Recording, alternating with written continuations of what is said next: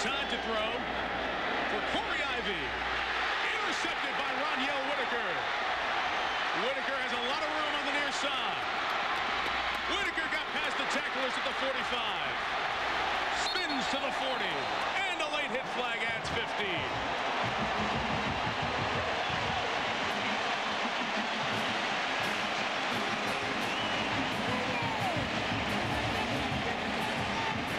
Be Virginia Tech ball right where West Virginia just snapped it. INT number 3 on the year for number 2.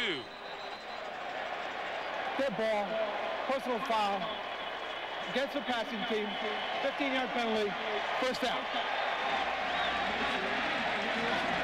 Again, West Virginia going after the freshman, Eric Green. I want you to watch number 2 come back and help out his partner. One-on-one coverage at the top of the screen, and Ivy's a great receiver.